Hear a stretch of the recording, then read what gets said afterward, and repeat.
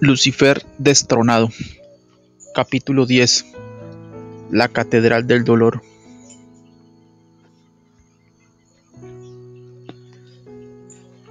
En la Casa del Dolor hay 10.000 santuarios. Aleister Crowley. Yo solo estaba parcialmente consciente de la gran batalla cósmica entre Aquino y Lavey, por el control de la conciencia pública del satanismo. Esto se debía a que yo estaba profundamente envuelto en lo que llamábamos las cosas profundas o las cosas tenebrosas. Definitivamente no eran las cosas correctas. A raíz de lo que habíamos escuchado aquí y allá, creíamos que tanto Aquino como Lavey solo eran satanistas superficiales o que estaban actuando como cómplices para atraer personas a las cosas profundas. De todas maneras, ellos no eran nuestra preocupación principal. Más bien estábamos edificando sobre el fundamento de lo que habíamos aprendido durante varios encuentros satánicos y avanzando más allá de la chocante metafísica de Acuario. El poder mágico fluía a través de mí como nunca antes. Ya era elegible para la ordenación al sacerdocio satánico y a los niveles más altos europeos de la masonería, porque había logrado que 7 personas firmaran pactos con el diablo. Satanás honra a sus esclavos, siempre y cuando obtengan resultados. Comenzó a otorgarme privilegios, particularmente cuando me convertí en sacerdote satánico.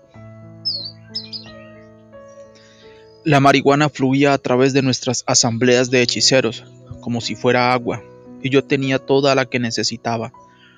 Jamás pagué un centavo por ella. De alguna u otra forma siempre aparecía. Comenzaron a ocurrir pequeños y no tan pequeños milagros.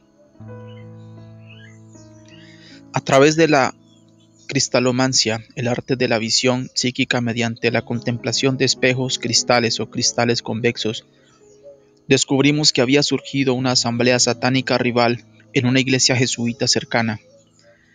Averiguamos que estaban metidos en el sacrificio infantil, práctica que al menos hasta ese momento hallaba reprensible. Nuestras asambleas declararon guerra psíquica contra esos grupos y comenzaron a volar las maldiciones como si fueran avispas. Una noche nos sobrevino un ataque astral a través de nuestra recámara en forma de una enorme proyección de una figura oscura, vestida de hábito y con una daga. Enviamos a nuestros demonios al ataque y destrozaron aquella cosa. En una semana el grupo había empacado sus cosas y se habían marchado de la ciudad. Declaramos victoria con una gran fiesta en nuestra asamblea. Ahora oficiaba en las ceremonias de pacto como sacerdote de Satanás. Hay una en particular que jamás podré olvidar. Habíamos establecido nuestro templo satánico en el ático de una enorme residencia que estábamos alquilando cerca de la Universidad de Marquette, en Milwaukee. Habíamos pintado de negro todo el frente del ático y pusimos un gran círculo mágico en el piso. Aquí era donde realizábamos los ritos más importantes, ya que era el lugar más privado de la casa. Naturalmente, no permitíamos que ninguno de los pupilos de la magia blanca entrara allí. Heme allí entronizado y oficiando como sacerdote del desolado Lucifer, el príncipe más poderoso, mientras las personas se arrodillaban ante mí y abrían sus almas y sus cuerpos ofreciéndolos a través de mi persona. A medida que repetían las antiguas palabras, experimenté la presencia de Lucifer. Era como sentarse en una hoja de fuego blanco que me quemaba y a veces parecía derretir mi cerebro.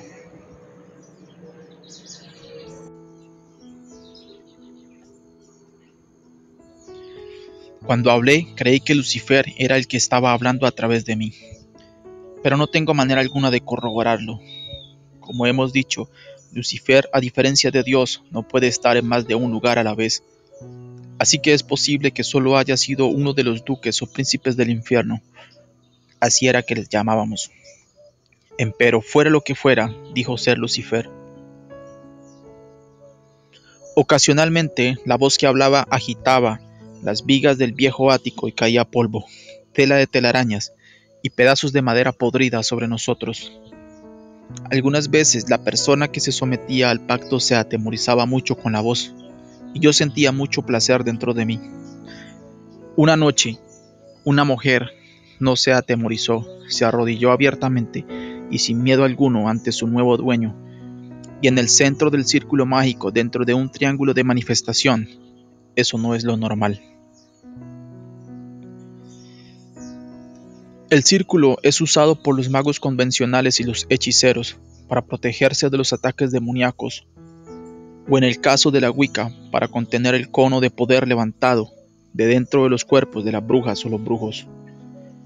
El triángulo de manifestación usualmente se coloca fuera del círculo, y allí es donde, entre nubes de incienso, se le permite aparecer el demonio.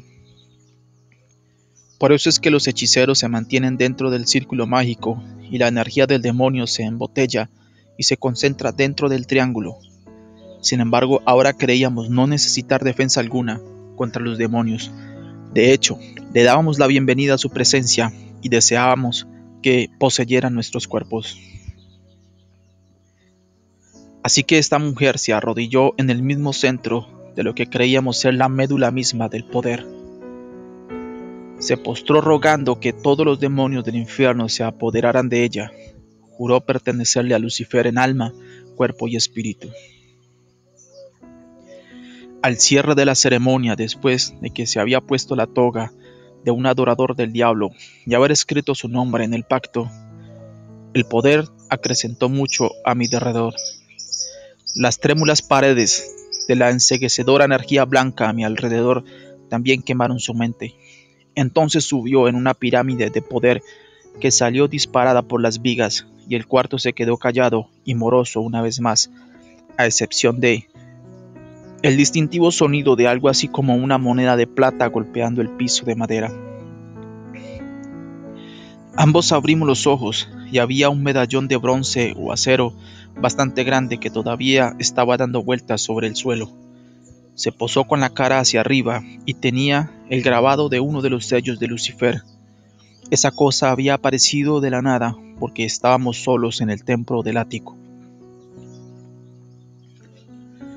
Naturalmente, la candidata estaba emocionada y se ponía el medallón a donde quiera que iba. También tenía la tendencia de admirarme de forma diferente, ya que sin saber cómo me las había arreglado para sacar algo del aire. Naturalmente no le dije qué había ocurrido, sin saber qué habría de suceder, ni que yo no tenía nada que ver con aquello. En el espiritualismo, eso se hubiera conocido como un medium físico, un fenómeno bastante raro, así que ambos nos sentíamos bastante complacidos el uno con el otro. Era otro pequeño hueso que Satanás le había tirado a su perro para mantenerlo interesado en su juego. La fábrica satánica. Una cosa que los lectores astutos habrán notado acerca de los que practican el ocultismo, como yo lo hacía, es que estamos en una constante búsqueda de mayor sabiduría secreta, siempre aprendiendo sin alcanzar el conocimiento de la verdad. Segunda de Timoteo 3:7. Era como si me hubiera pasado la vida vagando de lugar en lugar, buscando nuevas iniciaciones, nuevas órdenes secretas, nuevos límites del conocimiento mágico. Eso es lo cierto. Aleister Crowley, mi ídolo, probablemente en el sentido más literal de la palabra, dijo en una ocasión que el sendero del adepto, el mago avanzado, se parecía mucho a escalar una montaña, arte que él conocía muy bien. Crowley afirmaba que en la magia como en el alpinismo, todo consistía en un esfuerzo firme hacia arriba, con poco tiempo para relajarse.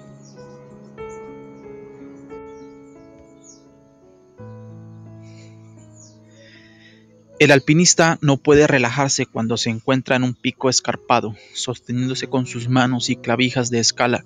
Es cuestión de un incansable y agotador esfuerzo muscular y fuerza de voluntad. Solo en raras ocasiones el alpinista alcanza un pequeño borde o planicie en donde puede descansar un poco. Eso es lo que experimenta el mago.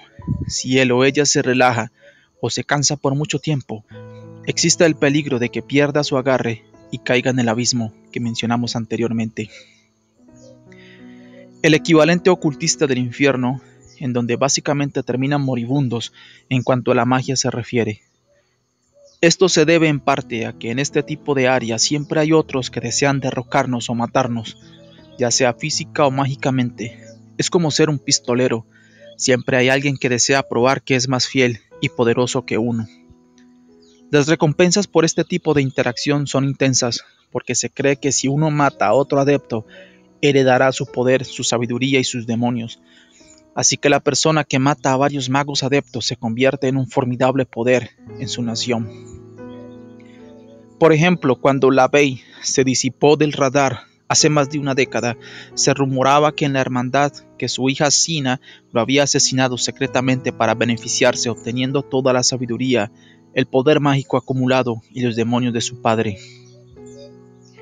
Esto aparentemente no es cierto, pero esta clase de cosas suceden entre satanistas menos conocidos de vez en cuando. ¿Y por qué no? ¿Qué cosa dentro de un sentido ético tan torcido puede prevenir que ocurran batallas de ese tipo? Solo los fuertes sobreviven, ¿verdad? Otra razón para la búsqueda constante de nuevas iniciaciones, conocimiento y poder es que Satanás continúa empujando a uno. Es como ser el burro con la zanahoria y el palo. En la fábrica de Satanás nunca se sabe cuál de ellos uno obtendrá. Él es un capataz cruel y espera el 110% de sus esclavos. Por eso es que el satanismo tiene sus propias extrañas formas de legalismo, como cualquier otra religión que Satanás haya creado a través de los siglos. Hacen a uno sentir que si uno se relaja por un minuto, perderá su favor y será rechazado y hasta asesinado, u otro mago en desarrollo lo superará a uno, lo cual podría resultar en que Satanás le otorgue a esa persona alguna herramienta mágica que podría capacitarle para matarlo a uno o al menos reducirlo a ser un idiota sin nada que decir.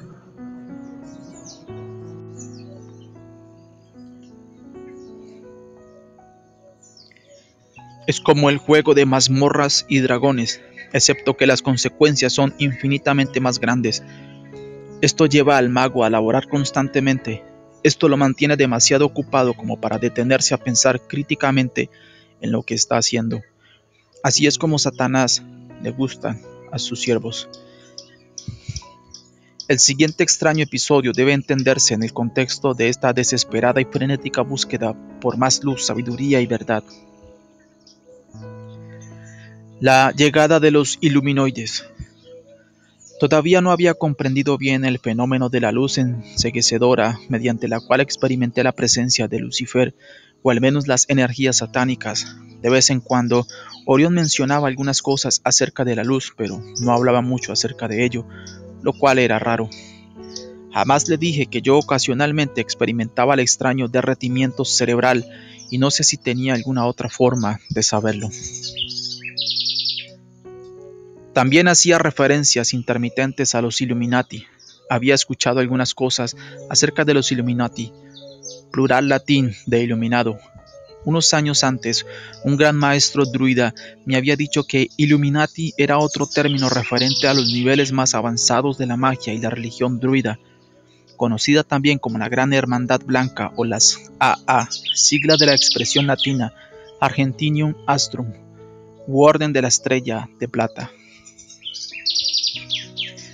También había escuchado que los Illuminati eran los líderes de una conspiración internacional de judíos, ancianos de Sion, jesuitas, extraterrestres malvados, comunistas o banqueros o todos juntos, que estaba tratando de hundir a los Estados Unidos. Me habían mantenido tan ocupado que jamás tenía tiempo para detenerme y averiguar cuál, si acaso alguna de las explicaciones mencionadas anteriormente tenía algo que ver con la verdad. Durante los meses después de experimentar la epifanía inicial de la ardiente luz blanca, Orión continúa haciendo vedadas referencias a los Illuminati. Entonces una noche tuve una extraordinaria experiencia. No pude determinar verdaderamente si fue un viaje de mi cuerpo, llamado proyección astral, o un sueño, pero sus consecuencias fueron muy reales. Para ese entonces ya era un experimentado viajero astral. Salía frecuentemente de mi cuerpo por distintas razones. Llevaba casi una década practicando los viajes astrales, pero en esta ocasión fue muy diferente. Me sacaron del cuerpo sin mi permiso. Me vi subiendo a través de los senderos del árbol de la vida hacia la zona divina o Saturno.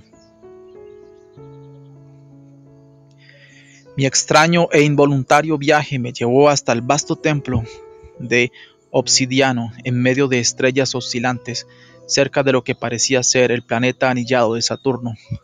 El templo era totalmente negro, sin reflexión alguna en su superficie.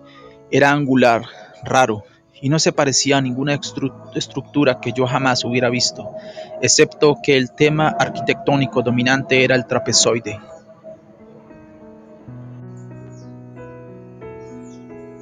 El trapezoide es Satanás por razones muy complejas que no podemos relatar aquí.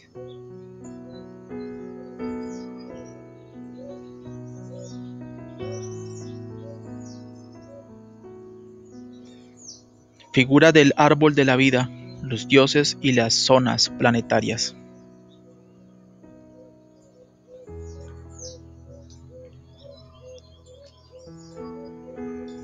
Las torres del templo se inclinaban lo suficiente como para preocuparse uno, y hasta del exterior los ángulos y la geometría parecían estar fuera de sitio.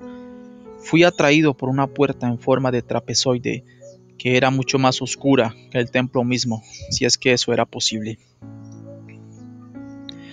Una vez dentro de aquel templo negro encontré los cuartos exteriores llenos de una pavorosa luz verde. El cuarto parecía muy real y traté de pellizcarme para ver si estaba soñando, pero sin resultado alguno. Podía sentir la helada y negra suavidad del piso en mis pies descalzos y la carne de gallina en mi cuerpo era extremadamente genuina. Un hombre se acercó, vestido con una toga blanca muy sencilla. Era un caballero distinguido de bastante edad, con una hermosa ondulante cabellera blanca y un bigote muy bien arreglado.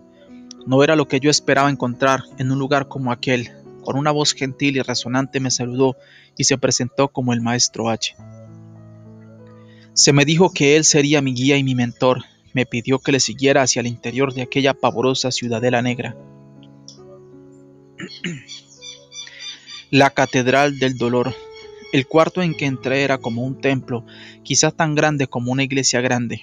No había dónde sentarse y solo había un altar en forma de trapezoide en una plataforma en el centro. El altar mismo estaba hecho de tosco concreto, tenía vigas de acero torcidas que salían por todos los ángulos y estaba evidentemente manchado de sangre. Una de las vigas se levantaba por la parte trasera para formar una tosca cruz invertida. Detrás del altar había un trono elevado de enorme apariencia. El trono era negro, absolutamente liso, y no estaba ocupado. Por alguna razón me sentí aliviado de que nadie estuviera sentado en él, empero era la única cosa en el cuarto que brindaba seguridad. Mi distinguido guía se volvió hacia mí e hizo un gesto semejante al de un director de orquesta mientras decía, sin alarde alguno, «Bienvenido a la Catedral del Dolor». Al pronunciar esas palabras silenciosamente se encendieron unas luces de tenue resplandor tras las paredes de aquel enorme lugar y me sorprendí tanto por lo que vi que casi vomité. Las paredes, que parecían ser de piedra negra lisa y que se inclinaban hacia adentro, estaban llenas de un fluido verde transparente. Flotando dentro del fluido había docenas, si no cientos de cuerpos humanos desnudos. Todos estaban muertos, la mayor parte de ellos con expresiones de exquisito terror, marcadas en sus rostros congelados. Muchos estaban mutilados de forma tal que hasta yo me sentí enfermo. La mayor parte de aquella grotesca exhibición parecida a un acuario consistía de personas jóvenes, a excepción de unos pocos. Todos parecían apenas haber alcanzado la madurez y había una patética cantidad de infantes y bebés flotando con el resto. Era como si estuvieran preservados, flotando en formaldehído o alguna otra sustancia, como si fuera una infernal colección de mariposas. Aquel espantoso espectáculo estaba por todos los lados, menos uno, de lo que entonces supe que era una sala de 9 lados. El 9 es uno de los números más estimados entre los satanistas porque es el único número que siempre se reduce a sí mismo. Únicamente la pared detrás del trono era de piedra negra. Estos son los hijos del maestro, proclamó mi guía, con un extraño orgullo en su voz. ¿Verdad que son hermosos? Mi garganta estaba tan seca que apenas podía responder. Muchos de ellos eran hermosos, de manera increíblemente trágica. Me avergüenzo de reconocer que sentí verdadera lujuria al ver a varias de las mujeres que flotaban ante mí. Era como la pesadilla más horrenda que uno pudiera imaginarse, excepto que era demasiado real. Todos los que mueren tienen el privilegio de pertenecerle al maestro, me explicó H.,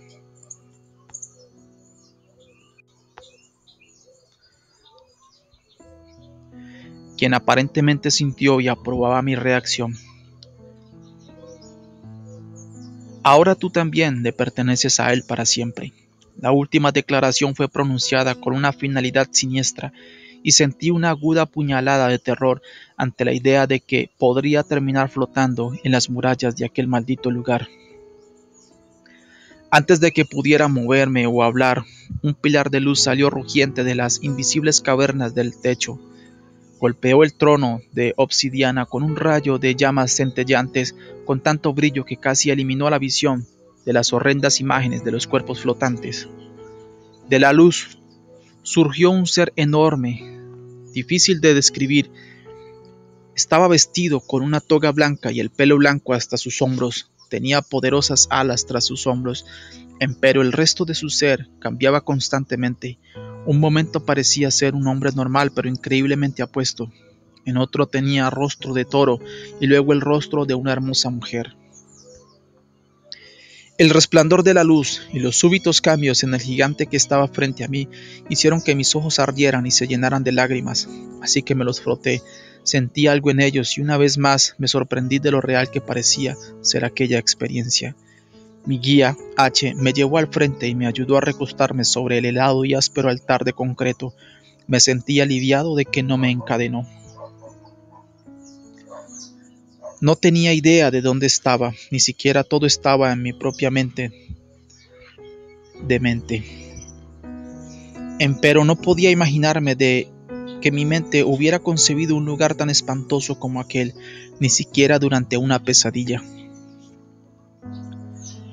Me sentí raramente emocionado por estar recostado sobre el altar. Era como si mi temor hubiera sido drogado por el poder que fluía del brillante y esplendoroso ser que estaba en el trono. Súbitamente salieron docenas de personas. Estaban vestidas como mi guía, excepto que tenían capuchas sobre la cabeza. Había hombres y mujeres. Por alguna razón extraña, a pesar de que estaban descalzos, podía escuchar sus pisadas en el suelo del templo.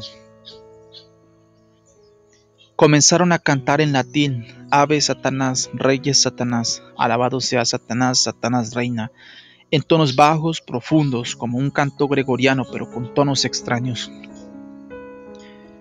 ¿Has gustado de la iluminación de nuestro maestro, el iluminado, y has sido hallado digno de recibir la luz?, me dijo el guía. ¿Te rindes a la luz? La cabeza me zumbaba, pero me sentía raramente relajado y descansado. Me las arreglé para responder afirmativamente y el canto subió de volumen. De pronto el ser en el trono se levantó. Su estatura me sorprendió. Se erguía sobre el altar sin esfuerzo alguno, como un niño sobre un triciclo. Estiró la mano izquierda y la colocó sobre mi frente. Tuve que cerrar los ojos debido a la luz. Me pareció que mis ojos se convertían en acero derretido. Mi frente estaba a punto de explotar. Sentí una desgarradura entre las cejas y sentí como si una garra se insertara en mi cerebro, cual hierro encendido. Traté de gritar, pero no pude.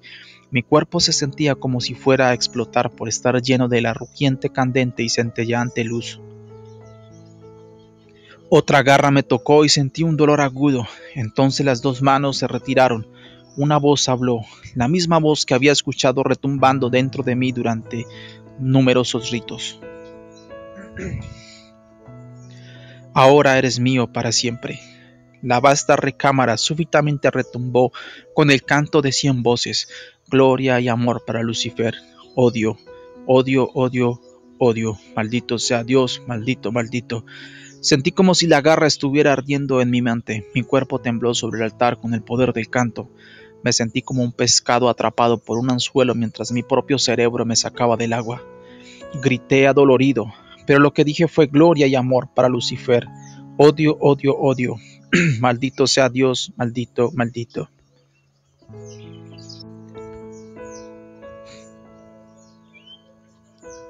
Un sonoro trueno sacudió la catedral. Fui arrebatado del altar a una velocidad increíble y fui llevado ante la espantosa pared de cadáveres. Por un segundo pensé que me iban a colocar entre ellos y finalmente pude gritar. Pero antes de que terminara de gritar, traspasé la pared y viajaba sobre algo que parecía un relámpago a través de las nubes hacia la tierra. En menos de un segundo me encontré boca abajo en mi patio, que estaba mojado por la lluvia, rodeado del inequívoco olor a ozono. La grama a mi alrededor parecía estar quemada y subía un humo de la grama que tenía un olor semejante a la grama caliente durante el verano. Sería un sueño, no puedo decir, pero si lo fue había salido dormido del cuarto hasta el medio del patio en medio de un aguacero sin despertar a nadie. No era sonámbulo y Sharon se despierta por cualquier cosa. A partir de ese momento mi vida cambió profundamente. Si ese ser verdaderamente era Satanás, me había dado una marca que llevaría conmigo por muchos años. Esa marca era la señal de que era propiedad suya y jamás podría olvidarlo. Era una pesadilla de la cual no podía despertar.